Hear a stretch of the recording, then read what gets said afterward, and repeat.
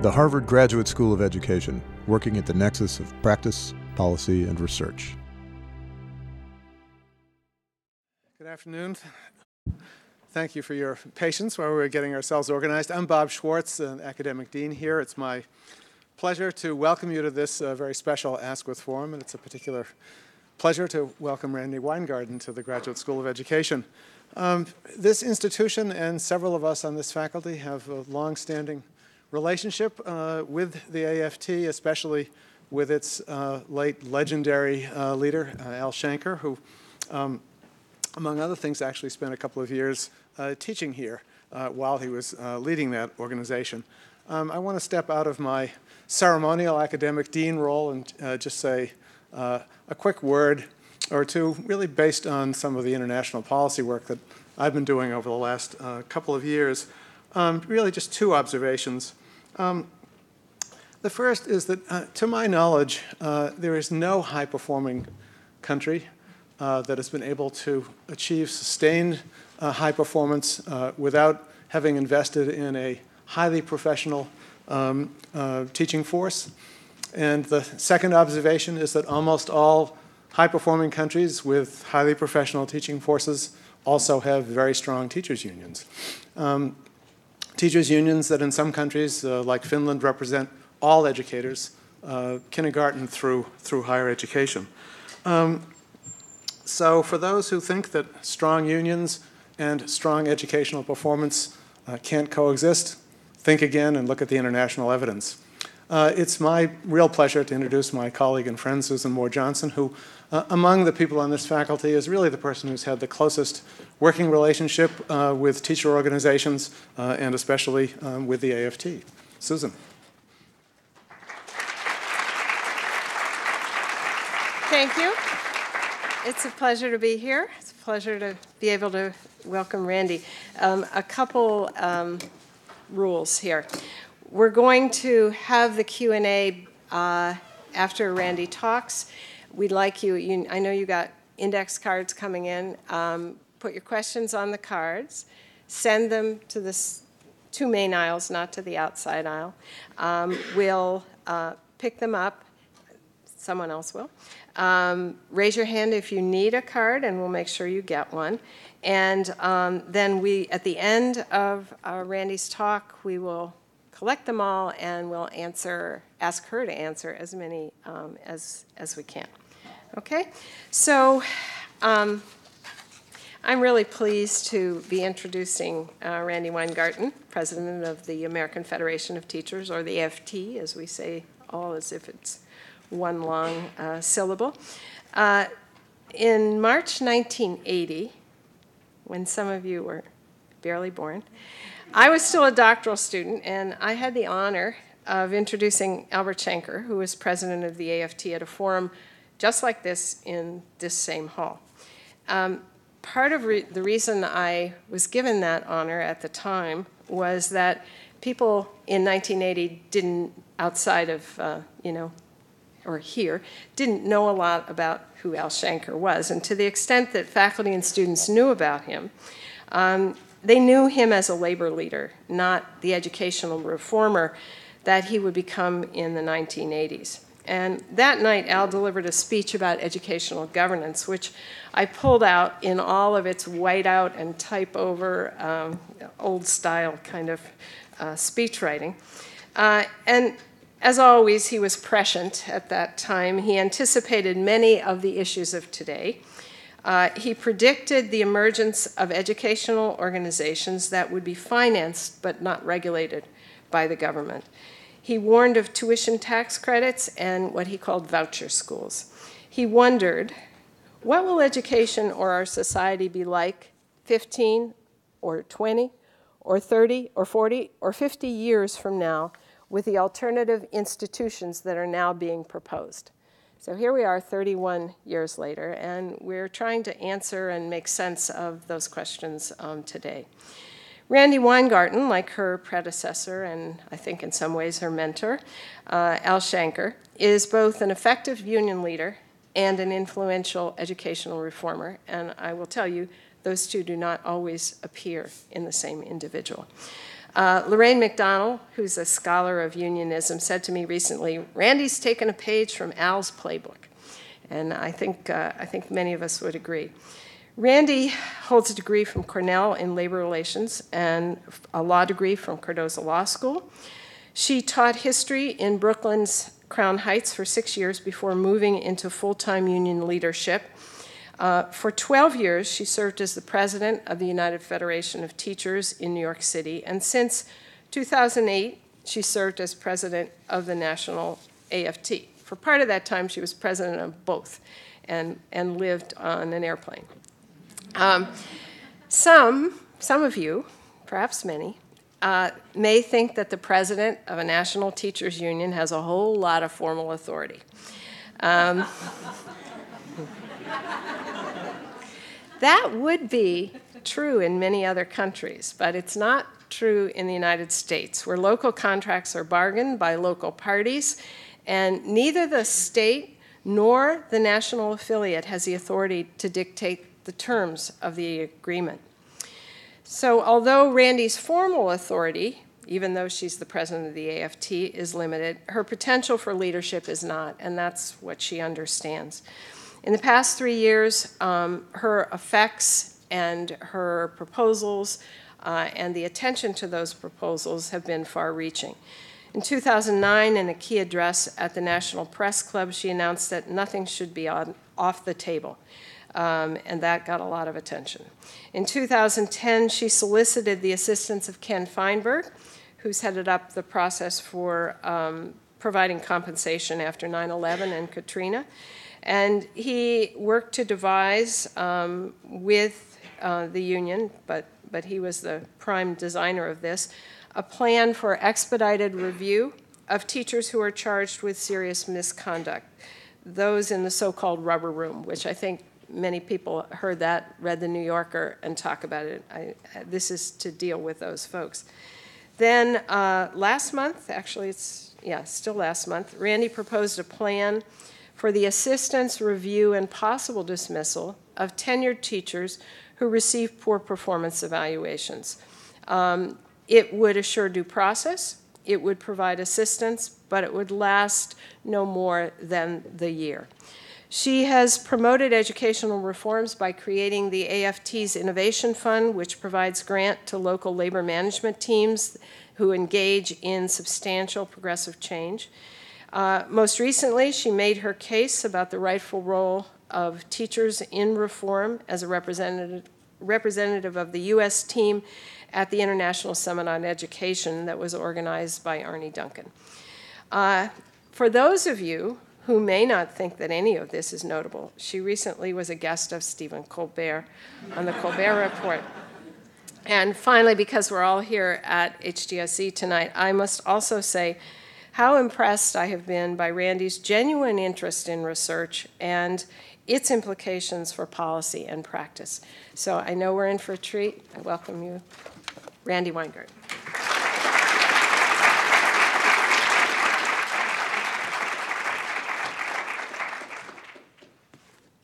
So I'm interested in research because I wish I could do it myself.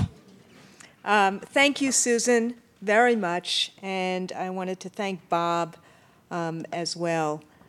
It is quite an honor for a labor leader and for an educator to be in the halls of Harvard. This place has not only an amazing reputation, but the ability for those of us who represent working folk to talk to people who think about issues all the time and whose views on issues are viewed favorably by the world. It is really quite an honor. And so I have had the fun time all day of being with lots of students today, but it is a particular honor to be at Askwith Forum, and I am told that the forums are not just a tribute to Herbert Askwith, but he was from my old haunting ground, New York City. So I'm going to be a little wonky tonight and talk to you about our theory of change, a theory to transform, I hope, a system of public schools into the system that meets the needs of all children in the 21st century global economy.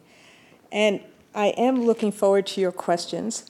But first, I want to say something personal. And it has something to do with a purple suit. Now, I am wearing crimson today, if you noticed.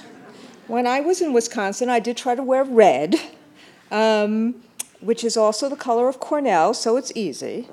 But what I saw a cartoon, and when I did the podcast earlier, I did say that one of my favorite books was The Adventures of Cavalier and Clay. So I saw a cartoon earlier this week, or a caricature earlier this week of me, and normally I don't pay attention to these things because I get them all the time.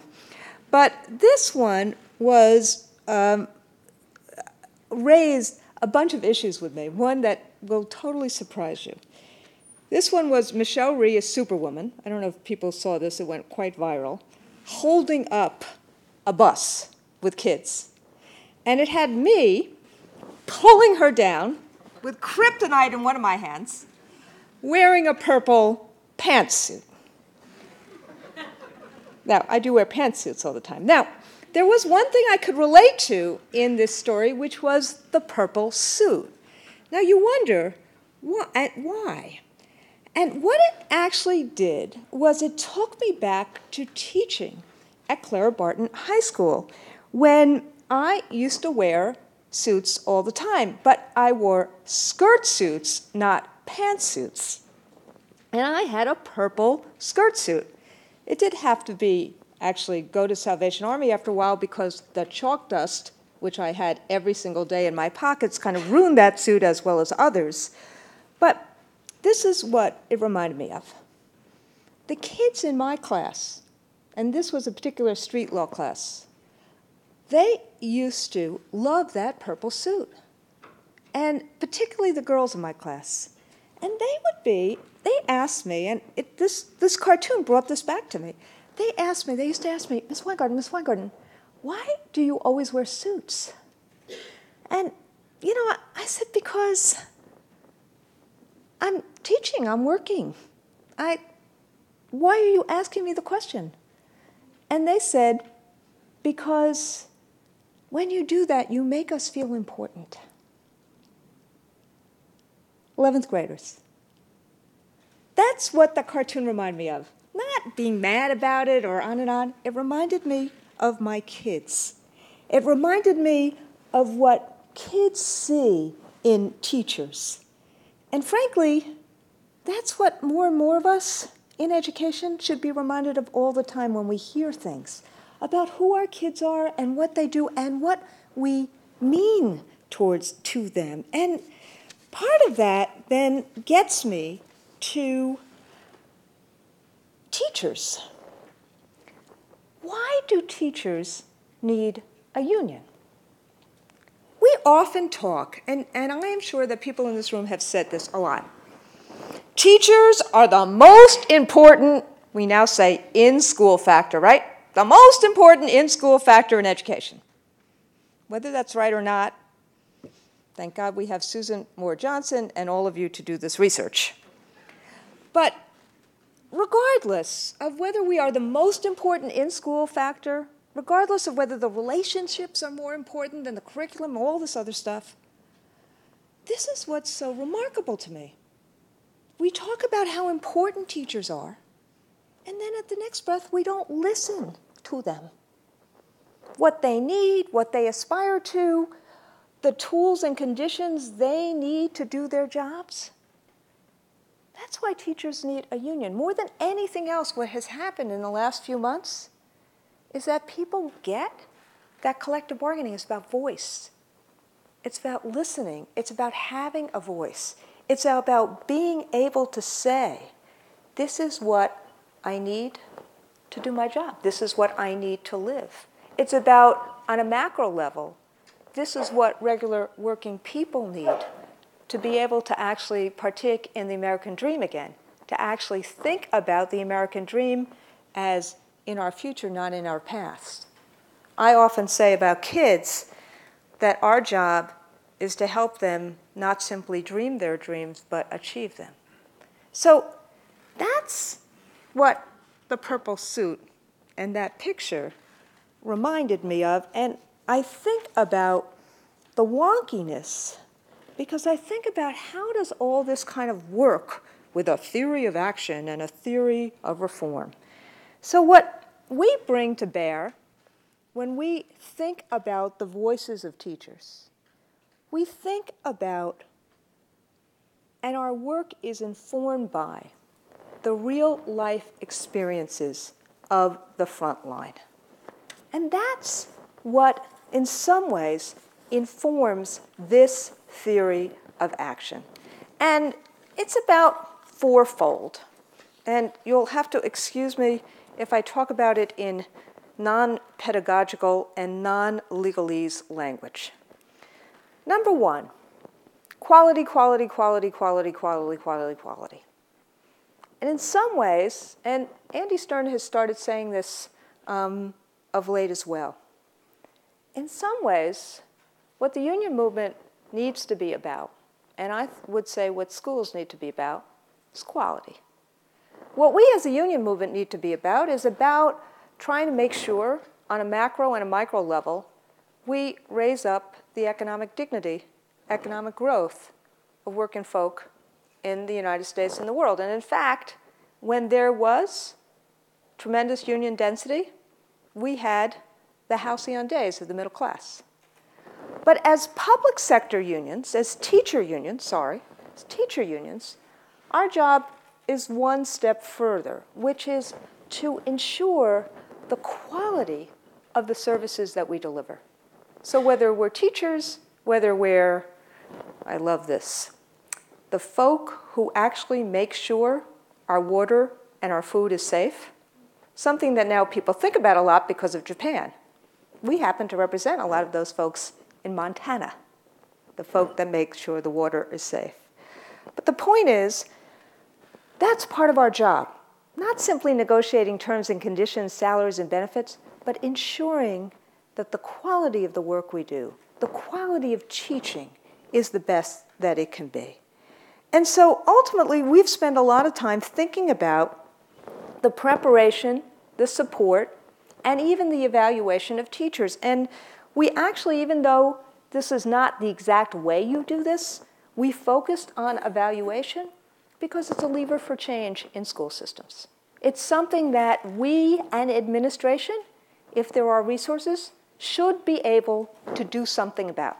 After all, administration has done a lot about evaluation for all these years, or not done something about evaluation for all these years. And so we said, instead of complaining about it anymore, let's do something about it. And so we believe you can't make a thorough and objective decision about a teacher's qualifications without a valid evaluation system. And so as Susan said, we've done about 2 or 3 things in this regard, and there are some people in the room who've worked with us on this, and I thank you very much for doing that. First, we laid out some frameworks, and I'm going to embarrass Susan, because she was at one of our meetings about this, and she said she was actually at several of our meetings about this. And some of us were saying, okay, we're going to do a model. And Susan said, do not do a model. Now, I've never actually heard Susan that directive. Do frameworks. Put things out that then kind of force people to really localize the work, to really make it their own. And that's exactly what we did in January of 2010. We put together frameworks for evaluation, both that focus on practice as well as on student learning. Of course, the only thing most of you probably heard was Weingarten said test scores were okay in evaluation. But then we knew that, if you just do this theoretically and not on the road, it's not going to mean something. And I can tell you with great pride that there's over 100 districts right now with their local unions that are really grappling with these frameworks and trying to make them real. And since that point, we thought we had enough confidence to then align the due process system, as Susan talked about, and also align it not just in terms of performance, but also in terms of misconduct. And now we happen to be working with the Superintendents Association, Dan Domenech, to see if we can bring our work together. So it will be teacher union and superintendents moving this forward. And frankly, if we do this right, if we have a comprehensive evaluation system, as we are talking about, that is multiple measured, that is about both practice and learning, that also gives people help if they're not cutting it, and then quickly, if they're still not cutting it, ushers them out of the profession. If we do that, you're never going to hear the debate about tenure or seniority again. And we can finally actually get back to the debate about what are the steps that we need to do to ensure that we change schools from this industrial model that we're in to a model of creating knowledge knowers. So number one is quality. Number two, or you can even say this is part of number one, you'll hear me say this again, over and over again. We can't do this alone. And maybe it was informed by my experiences as a teacher, or maybe it was informed by the thousands of conversations I've had with teachers. Teachers hate two things. They hate a test prep-driven curriculum. Frankly, it's a lot easier than actually doing a real curriculum, but they hate it because they know it's not good for kids. And number two, they hate having to make it up themselves every single day and stay up to the wee hours of the morning trying to figure out how you're going to make Rich and Alive 5 different preparations every day. That's on top of taking money out of your pocket to buy supplies, and these days to buy food for kids. So when we start talking about things like common standards, we have to also talk about the curriculum and the professional development and the work, including the time that goes around making that real. We were blown away about Singapore. Susan just talked about the International Summit. Do you know in Singapore, teachers work together for up to 20 hours a week, paid school time, to talk amongst themselves? Now, I tease about it, about talk amongst themselves, because people outside of our profession think that's what it is. They don't see it as real work. We're probably the only profession where they don't see all of this, the stuff we do to wee hours of the night, as real work. Now, in football, people see that. Sorry, I had to use a football analogy. I mean, does anybody really, pre-lockout, think that football players really only work for the period of time that they are on the field? That Sunday, or Saturday, or Monday, or Tuesday, or whatever day, or basketball players? So the next piece that's either part of quality or my next point, equity, is that we need to have real curriculum that's robust and engaging for kids. And it shouldn't simply be the responsibility of teachers to make it up every single day. Number two, after quality. Equity, equity, equity, equity, equity. Now, the only thing that's making me very, very concerned about the future is not the polarization and not the demonization, the meaning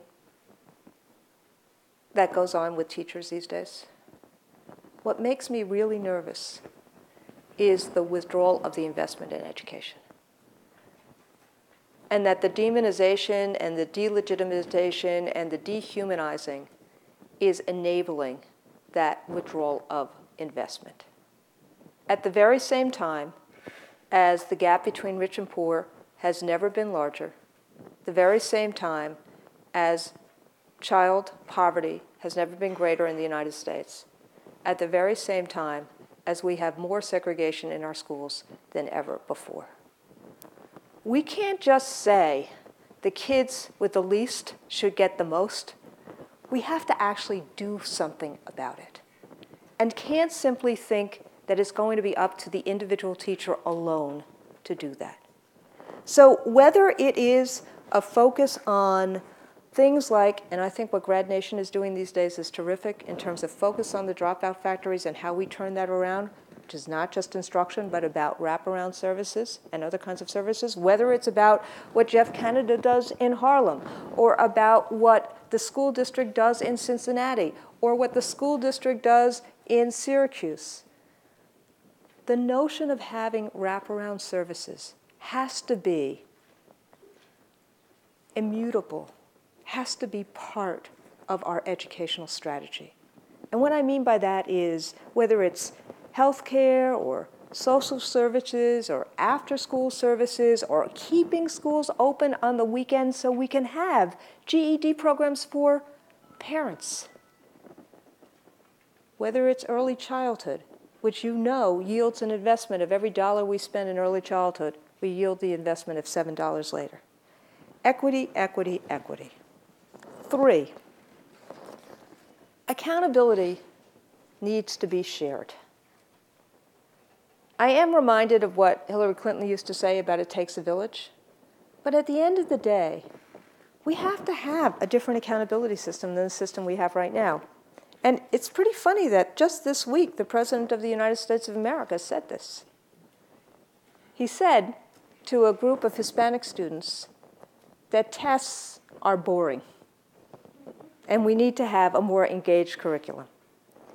And just 2 weeks ago, his Secretary of Education said that on the present course that we're on, 82% of schools will be viewed as failures. That says more about the current accountability system under No Child Left Behind than about schools. Having said that, the kind of accountability system we need is shared and 360. Accountability should be thought as a tool to improve schools, not a blunt instrument to punish schools and teachers. And accountability has to involve more than test scores. And that's why I call it 360-degree accountability system, a check and balance, self-enforcing system that considers factors like school safety, orderliness, student discipline, adequacy of resources, and richness of curriculum. And as I said, it has to flow both ways. Now, the last piece of this theory of action is something that you have heard me and others talk about a lot. And as someone who has fought for most of the 25 years that I've been involved in the labor movement, it is probably a little funny that I have become a fighter for collaboration. And I think about, and we have to think about, making collaboration and teamwork the new normal. Now, I'm not talking about collaboration for collaboration's sake. But at the end of the day, if we're trying to figure out how to move not just some schools, but all schools, in order to help all kids, not just some kids, to be knowledge knowers, and we're moving from the industrial model that we have right now, including industrial contracts, to a knowledge model, how are we going to do this if we don't work with the people who are closest to kids? And we don't work with kids' parents? How are we going to be able to create trust that enables risk-taking and innovation? I have never seen a school that works that's combative or competitive. I'm not saying that people are not competitive within each other or within and with each other. But the only schools that I see work are schools that build in this climate of trust. And the only districts that I see work do this. And we see this in the competitors that compete with us and beat us. Finland, Singapore, Canada, the international countries that Bob was talking about before. When collaboration trumps conflict, it creates conditions for teaching and learning. It drives reform. It's self-enforcing in terms of people working together as a team to push the mission of the institution. I'm not saying it's easy, but I am saying it is essential. And what we've seen, my friends, is this. You saw it for those of you who were at the conference in Denver. Bob talked about the conference we just had in New York on the International Summit. The conference in Denver was actually more important because what it did was it showed and presented 12 districts that were doing whole district change, not one school change, not one classroom change, but whole district change, using the theory of collaboration. And they were doing different things. Some of them were focusing on low-performing schools. Some of them were focusing on aligning their compensation system. Some of them were focusing on evaluation. But the point was, they were doing and moving the needle for all schools in the district, not just one or two, and not doing it by simply firing teachers, closing and redesigning, or a system of sanctions and penalties. Whole district change requires changing our theory of action to collaboration from conflict. Now, the best piece of this, and this is where research and evidence works and is so important. I do love talking about Washington these days because sometimes Washington feels like an evidence-free zone. No, Harvard doesn't, but sometimes Washington does. But this theory is embraced by many of the world's highest performing countries. Finland, Singapore.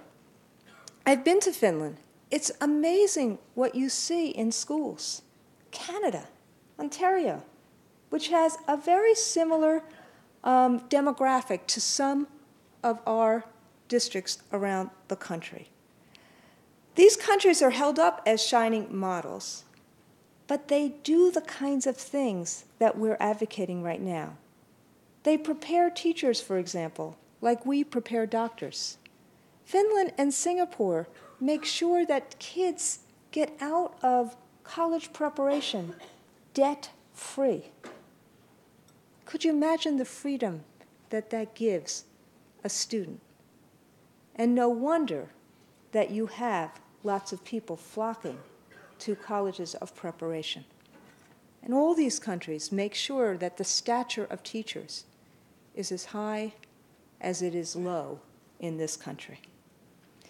What was really amazing about the Summit on Teaching, the International Summit, is not until the press conference with the New York Press Corps did you hear the words, last in, first out, or bad teachers. Nor did they talk about shifting all responsibility to teachers. Instead, they talked about collective responsibility. They talked about teachers having a voice, those closest to the kids, as I've talked about before and as Bob talked about before. And what's interesting is that we see some of this, as I just said, in our own country, right down the street at your neighboring Ivy League city, New Haven, Connecticut. That contract has been recognized universally as a national model. Now, I'm not too keen about ever looking at something as a silver bullet. But this is what that contract does and what it has done. It built wages, benefits, and the groundwork. But what it did was it also gave teachers voices in a number of decisions when New Haven had not done that before. It did a whole bunch of things of agree to agree, which people actually scoffed at initially, saying, oh, they're just going to sit there and in committee, and then they're going to meet and have another committee meeting, and then another committee meeting. Does that sound like a faculty conference? But what they did is they actually met all their deadlines before the deadline because they created trust within each other and a sense of mission that they had to accomplish it. They have a new evaluation system. They're pilot testing right now that goes into operation for all teachers in September, and it is a multiple measured system, not just test scores, but multiple measured that includes test scores.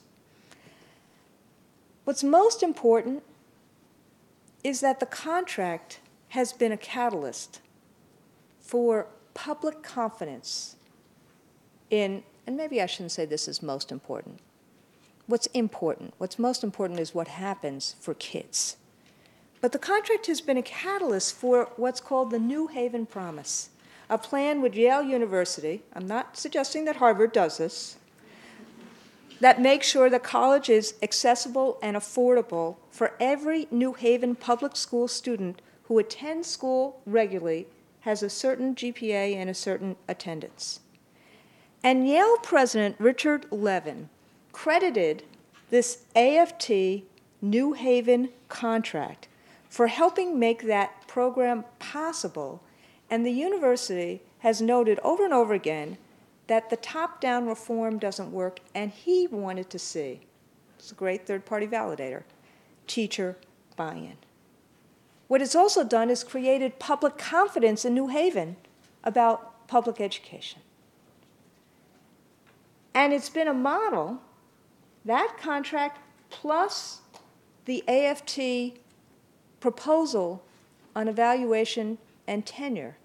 It's been a model now for the Connecticut legislature. The legislature is considering right now, as so many others are, our overhaul of teacher evaluation and create a new model of evaluation. And our affiliate, the Connecticut American Federation of Teachers, has proposed that model, which many legislatures now want to see as the template in Connecticut. Now, this is not the only example. 2 days ago in San Francisco, I made a speech about how to use collective bargaining not to transform schools per se, but how to use it to help affect the horrible budget situations we've had. And a school district, Bayshore, Long Island, they told me that they have not had a layoff or a cut in direct services to children in the last 2 years when New York has severely cut budgets and their property taxes in Bayshore have been severely stretched. And they do it by working together, by scrutinizing every single spending decision they have. ABC School District in LA County, 20 miles down from LA. The union president and the superintendent meet weekly. The members of the union's executive board and the superintendent's cabinet now meet weekly. Now this is happening in school after school after school. The union and district co-sponsor parent nights and professional development conferences, and in fact, they actually started the work that we are now doing nationally on our anti-bullying campaign, See a Bully, Stop a Bully. What has happened there, every single year, you see leaps and bounds in student achievement, even with the problems that California has had in its budgets. I can go on and on. Baltimore, Pittsburgh, Hillsborough County, Florida, elsewhere, using collective bargaining and this collaboration model to create problem-solving contracts that bring real reforms to schools and use quality, equity, shared responsibility with collaboration. Now, why is this so important right now? Because there is a tale of two cities right now, or a tale of two competing ideologies. And you see this all over the country. You see it in Ohio, you see it in Wisconsin, you see it, I'm sure, in these halls. Instead of a theory of systemic transformation, there are people that are very focused and believe very much in the ideology of the market approach as it pertains to schools. Frankly, I've been reading a new book, which is not so new, called The Cult of Efficiency by Ray Callahan, about how this theory was in operation in the 1920s. It didn't do very well then, and I would say it doesn't do very well now. And why? Because it doesn't focus on changing a system. It focuses on having a competing system, not changing a system. Not making the system change so that all kids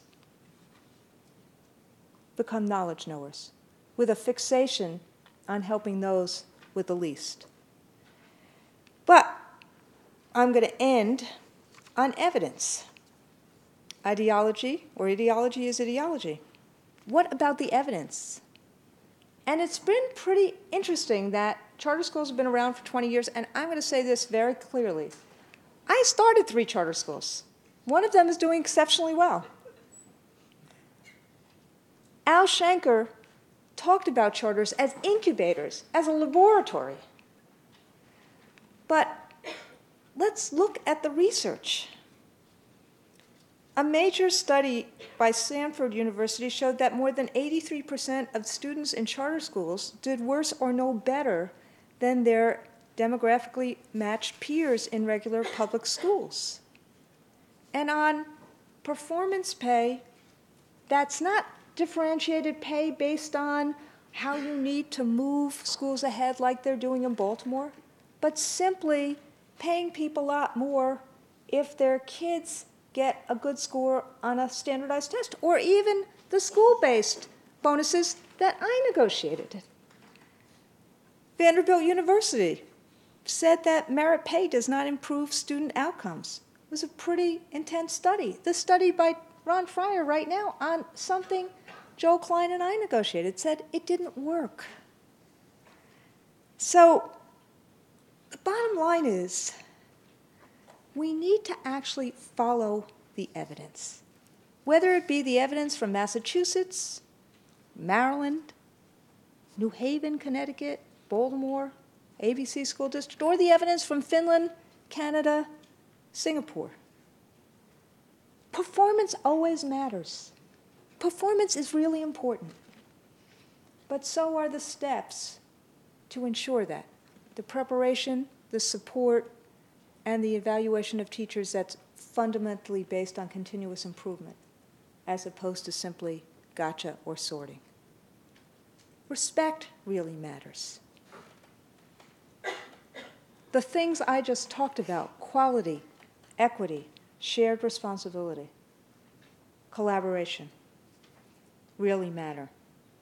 And the last thing that really matters, and I'm going to quote from Andreas Schleicher, who oversees PISA, the International Achievement Test, who said, when he was reporting that the top-performing nations on PISA recruit only top-performing college graduates for teaching positions, support them with mentoring and other help, and take steps to raise respect for the profession.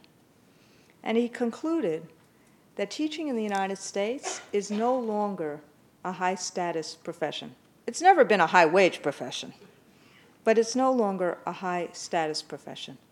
And we can only improve that through better recruiting, better pay, better training, and a change in the tone in this country. A change, by the way, that doesn't cost a dime in order to change that tone. I would submit to all of you, did I just sound like a lawyer? Sorry. That we got to weave ourselves off of the silver bullets, the magic potion, the saying, as long as we fire our way, we'll get to a great school system. As long as we close a number of schools, we'll get to a great school system. As long as we have a number of charters, we'll get to a great school system. As long as we have some vouchers, we'll get to a great school system. As long as we create that competition, we'll get to a great school system. Let's actually transform our whole system. Let's actually look and see what works. Let's figure out if we can actually first sustain that and then replicate it.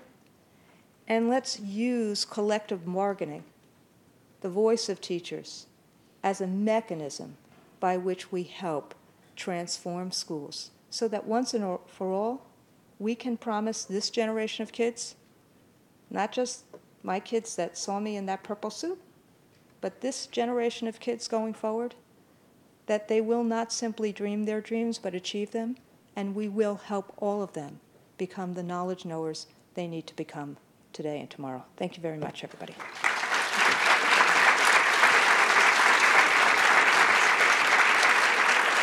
You have a seat. Get a drink. We'll get some questions. Okay, if you could pass your questions to the center, and we'll start that process. I thought I might just kick this off with a follow-up of a question from an earlier session today, and that is the fact that many new teachers either seem to be agnostic about the value of unions or are not quite sure they want to be represented by unions, and the struggle that unions and their leaders often have in winning over new teachers. That may shift with Wisconsin and Ohio and a lot of other kind of anti-teacher, anti-union activity, but I was just curious what kinds of comments you might have about that, Randi. Well, I think that it's interesting because I hear that comment a lot, but I don't see it a lot. Now, maybe I'm not in the places that other people hear it and see it, but even when I was the president of the Teachers Union in New York City, we used to poll, because it was so big, even though I tried to be in 3 schools a week, when you have 1,500 schools. How many schools do they have now, Bob? 1,700. That's Bob Hughes from New Visions. When you have that many schools, you can't get to every one of your members. But we used to poll new teachers all the time, and we used to meet with them all the time. And what you'd see after the first year is a huge increase in people understanding why they needed their union. And we saw that in the ed sector poll in the last few years, that over the course of the last 10 years, they did a poll, I think, 10 years ago, and they did a poll the last 2 years. More and more new teachers see that they need a union because they need a voice. And a collective voice tends to be better than an individual voice for people that do not have power. Now, I've actually spent some time with Teach for America. I was at their 20th anniversary, and I spent a lot of time at one of their panels, and I got a whole bunch of good feedback afterwards in terms of what Teach for America folks were saying, what other new teachers are saying, and our obligation as the union movement. And I actually could thank Scott Walker for being the mobilizer-in-chief now, because I didn't think he has actually helped hugely in this regard with his extremism. But I think that our obligation as a union is to listen to new teachers, hear what they are saying, because ultimately a union is about the democratic representation of all of your members. And so it's not about all of your senior members, it's not about all of your not so senior members, it's about all of your members. And so we need to do a better job of listening and making sure that we are relevant and not an insurance company. Just, we're there when you need it. We need to be an activist, mobilizing organization. And so what's happened with Wisconsin and Ohio and Florida and Indiana and Idaho and Tennessee and Maine and New Hampshire is that people are seeing that they need their unions. I don't know if you've actually saw Paul Krugman talked about this a couple of days ago. The professor from Wisconsin, Cronin, raised some issues. Someone we represent raised some issues, and immediately all of his emails have been foiled. Regular people need a union because regular people are not going to be able to fight these fights individually and alone. So here's a question. We have enough to keep her here through the night, so we won't get to all of these, but what are the biggest barriers to effective district union collaboration that you were describing? The biggest barrier, I think, is twofold. One, an unwillingness to do it, and two, a fear of doing it. And the fear of doing it is that the first time somebody gets up and says, you're in bed with the union or you're in bed with management. Now this is like, I've heard this many times. You're a sellout, you're in bed, on and on and on. And and your obligation is to actually convince people as to why it's important. But we also have that obligation on a national level. Meaning, if people think that fighting is going to get them on the front pages of a national magazine, that makes it cool. If people think that working together is going to be celebrated, that becomes cool. And so part of this has to be, what is our obligation on a national level or in places like Harvard or Yale or Cornell or others, to actually talk about this as an important vehicle of transformation.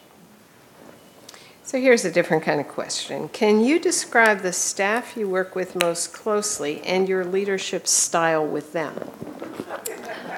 Why don't you actually ask them that question? I think they'd love to hear your perspective on that, Randy. We actually have some AFT staff here, so they're listening closely. First off, they are incredible. The staff of the AFT is incredible. And some of them are here right now. You know some of them. I see Rob Weil, I see Jason here, I see Ruth Ann here, I see others. And I also see some of our leaders from around the country. I see our folks from the Massachusetts Federation of Teachers and from the Boston Teachers Union. So, but I am a hard-charging boss. They're all laughing. The one thing that I think they would say to you and that I try to do is I never expect more of anybody else than I expect from myself. And when we talk about high expectations, I expect high expectations, but the issue is also, can you give people the support and the wherewithal they need and want to do their jobs? And so the notion of talking and collaborating and things like that, I try to do, but I have very high expectations, and we are very hard charging. And sometimes it's tough, but I would say that the AFT staff has risen to the occasion. Okay. There's an assumption embedded in this question, so you can challenge that. And if you need to talk to them, I'll get out of the room and Rob will tell you whether I'm right or wrong. Why did you support mayoral control in New York? That's a really good question right now. I hope Michael Bloomberg is listening. So we supported it for a couple of reasons. Number one, if you actually looked back at what was going on in New York City at the time, we had just finished a Giuliani regime. I know this feels like so long ago. Somebody just said it's not. But more important than that, and if you've actually read Diane Ravage's books, not simply the last one, but several of them beforehand, the New York City school system has gone from various different forms of governance. Now, let me just say, I think governance models are less important than what I just talked about. I think people focus on governance models as a silver bullet, and you see local school districts doing extraordinarily well and doing extraordinarily poorly. You see mayoral control districts, most of them these days not doing well for one major reason: lack of transparency and lack of checks and balances. But the reason we supported it was because community control, as it had then been defined, not as was its original vision, was not working. What was happening was that there was no confidence in the public education system, and we were not getting the funding that we needed. We had a case at the same time, the CFE case, which essentially feels null and void these days given the last two budget cuts. But we had not had enough confidence in the public school systems or enough mayoral accountability in the system when the mayor, since 1975, totally and completely controlled the public fisc. So the mayor kept on getting to say, I have no control, when the mayor had total and complete responsibility of the money, and made it clear that he had total complete we haven't had a female mayor, that's why I'm saying he, made it totally clear about that. Now, this last time, there were several more checks and balances that were written into the law, including having a fixed end of the law. And I suspect that given the fact that Mayor Bloomberg is being perceived as having abused his power, that law is going to change and change fundamentally.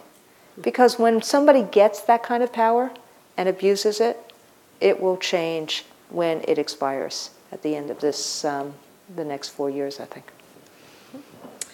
Professional organizations often play a role in raising the bar for entry into the teaching profession.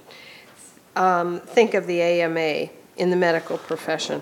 What role might the AFT play in this area in the years ahead? So I actually said it the wrong way in 2004, but I, as a local leader in 2004, said we should be policing our own profession. Now, policing is the wrong word, but we want, and we said that about tenure, we said that about a whole bunch of other things. We, in the American Federation of Teachers, with the NEA and others, actually tried to form the National Board for Teaching Standards, actually have tried to work with NCATE as ways of trying to do these kinds of things. But I would foresee, and I'm not intending to make any news here, I would foresee if we had the wherewithal, we'd want to take more and more steps in the preparation, support, induction, mentoring of teachers, and do so with many more partners, whether they be university partners or whether they be partners in school systems throughout the country. From the unions, we also, by the way, support a higher threshold in terms of tenure, making sure that people in a higher entry-level threshold, because it is it's really profoundly unfair to people if you think about it.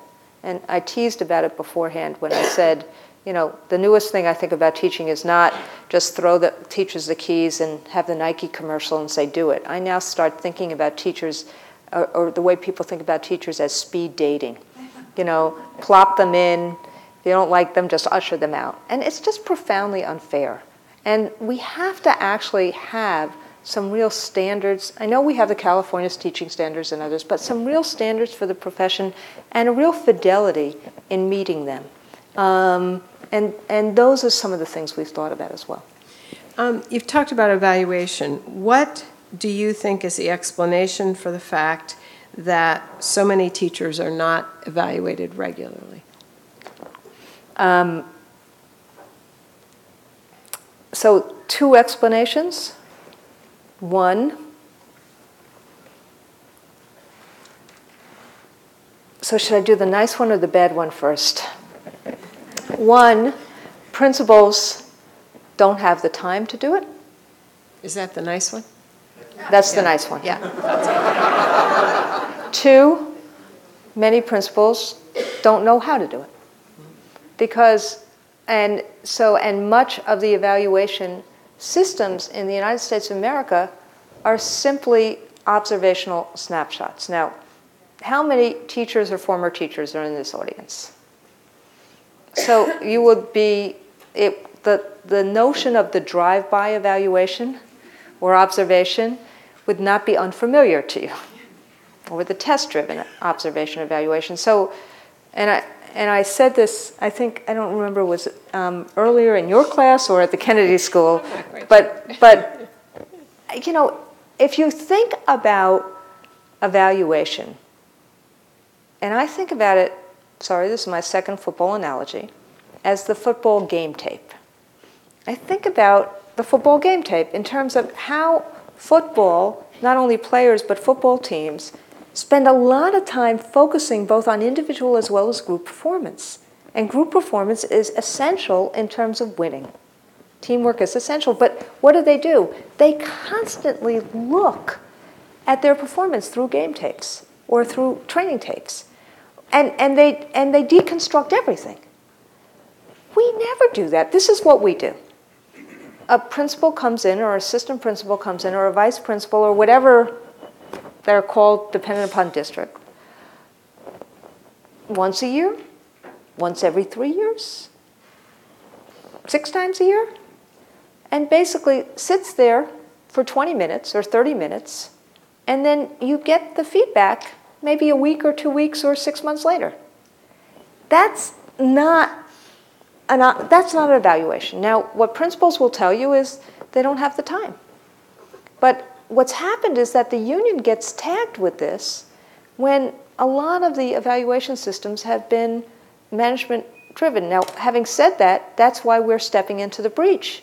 And so instead of complaining about it anymore, we said, let's figure out how to do this in a way that's both observational, informed by data, a peer component. I believe that would be really, really important, as well as some self-reflection. Okay. From your perspective as a union leader, what if, quote, what regular working people need, unquote, comes into conflict with what children need?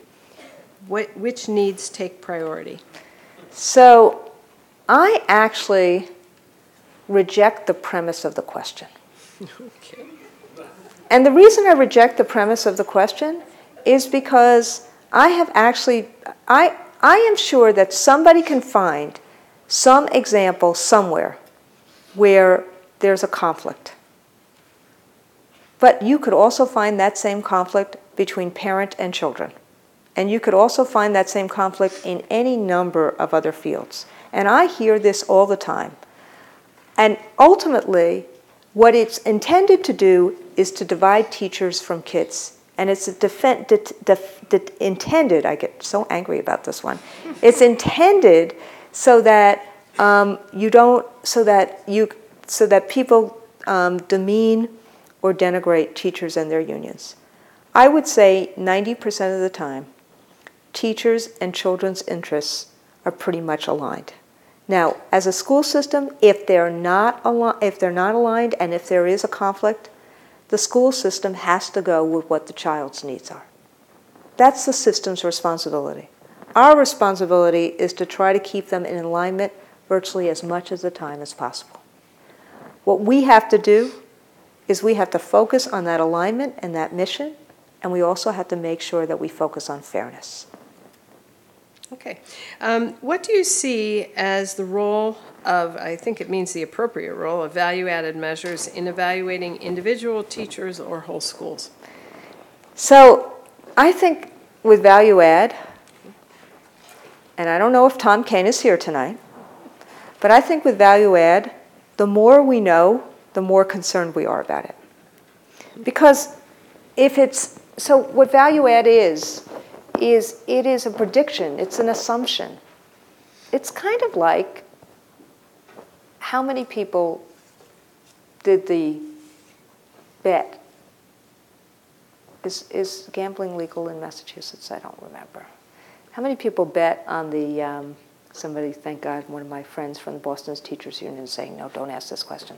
How many people bet on the, on the college basketball championships and did the brackets? Everyone in this room. Yes. Everybody, right?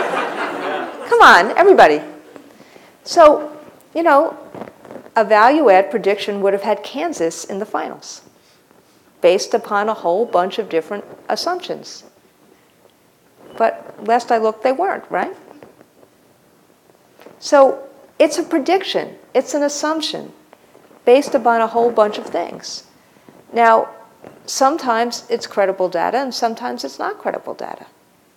There's a whole lot of reasons why Kansas would have been in the finals based on a lot of credible data. But it wasn't this time. So it's, does it have a role? Yes, it has a role. Is it, the tablets from Mount Sinai? No. Okay. These are kind of related, so let me just put both of them out. You can answer both or one. What would be different in the challenges we face if we didn't have local control of 15,000 school districts in the U.S.?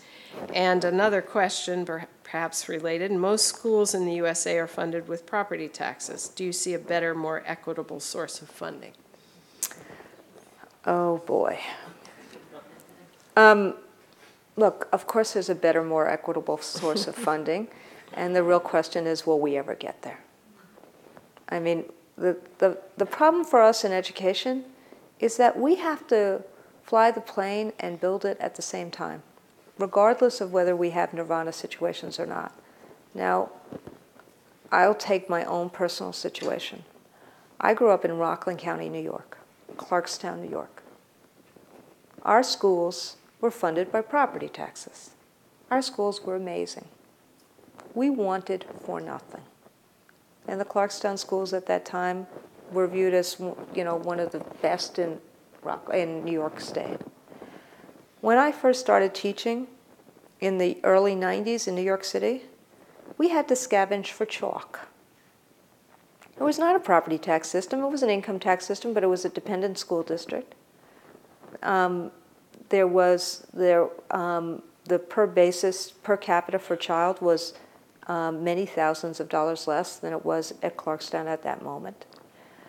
The textbooks still had John Kennedy, and Clinton, my recollection is, was president at the time.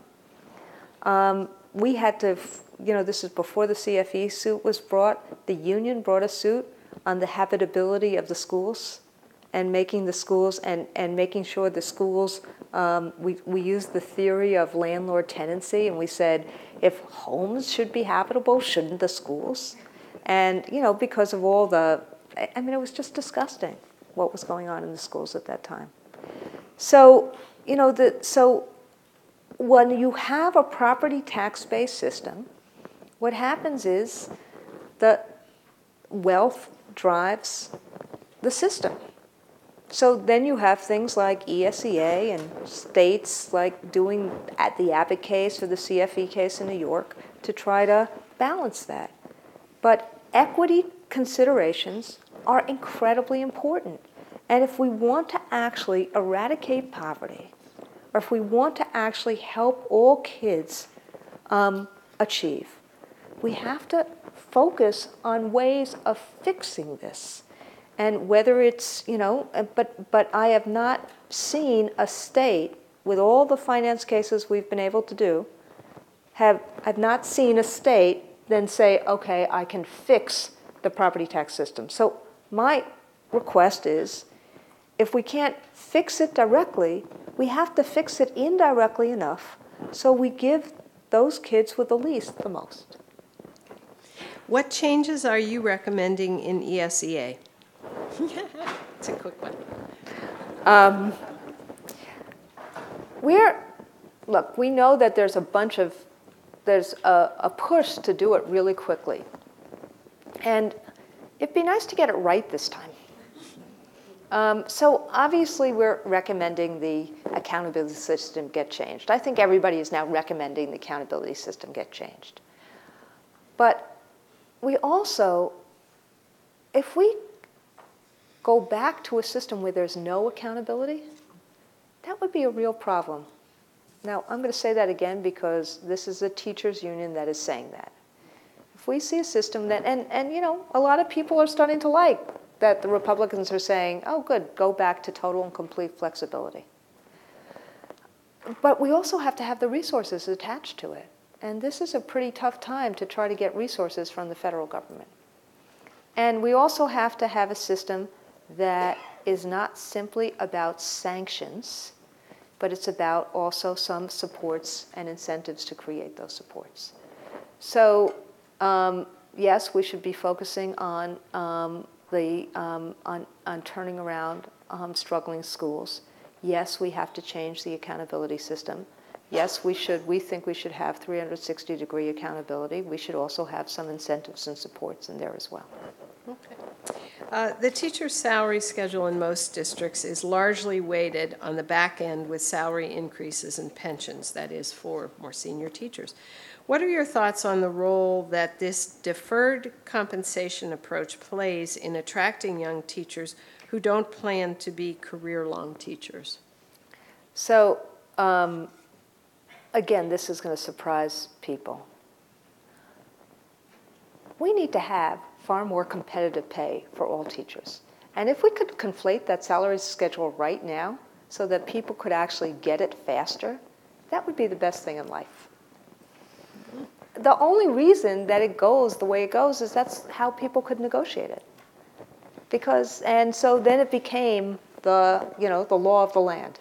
But that's how people could say, okay, get a little now, and then a little bit more, and then a little bit more. And, so we tried many times to actually conflate the salary schedule in New York City.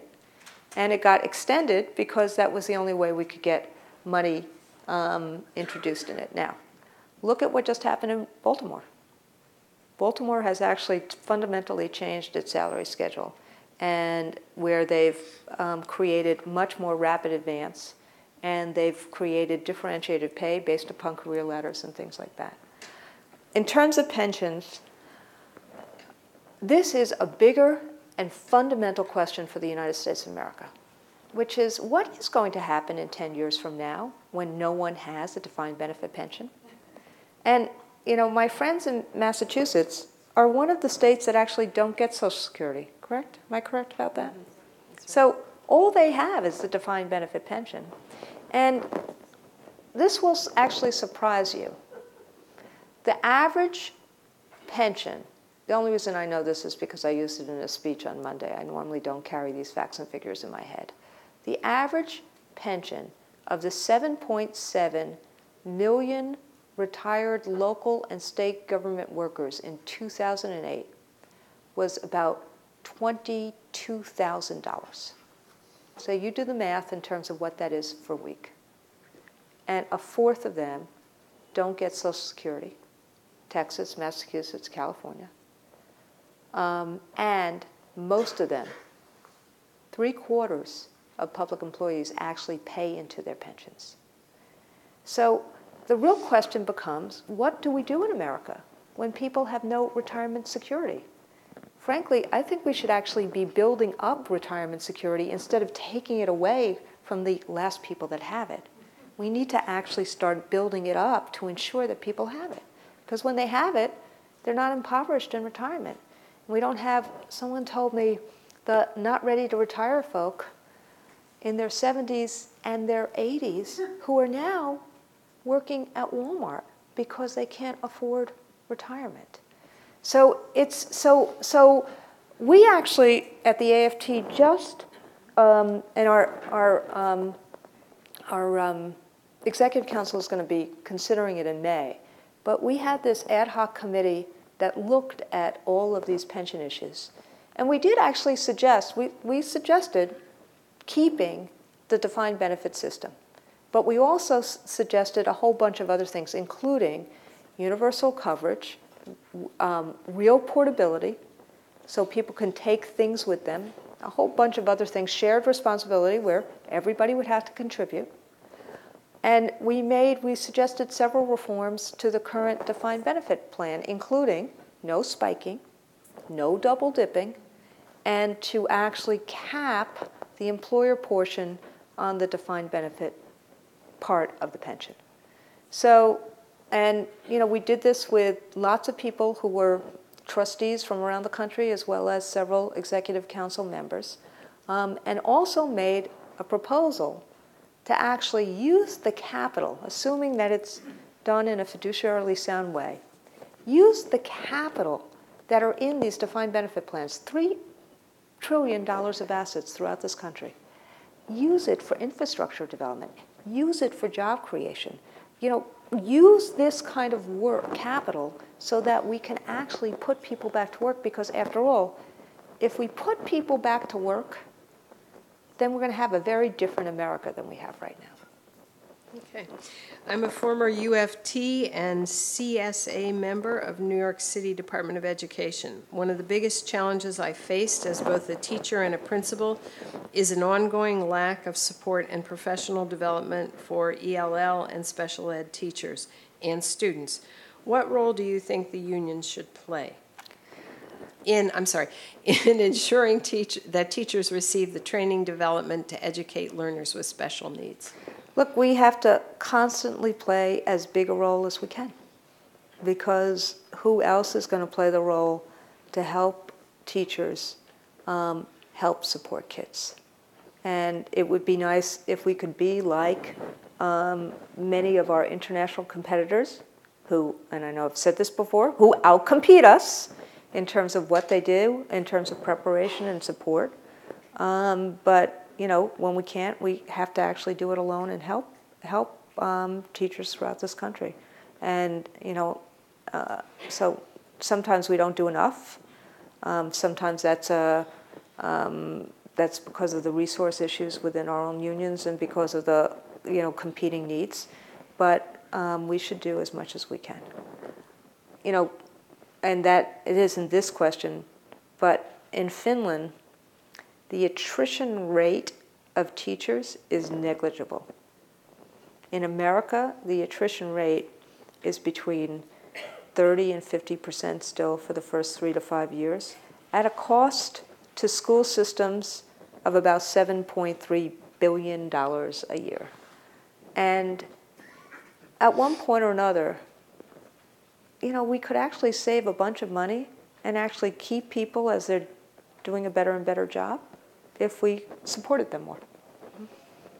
Looking ahead, distance learning and digital media might circumvent traditional schools, yielding performances that are indistinguishable from or even better than those attained in the public schools.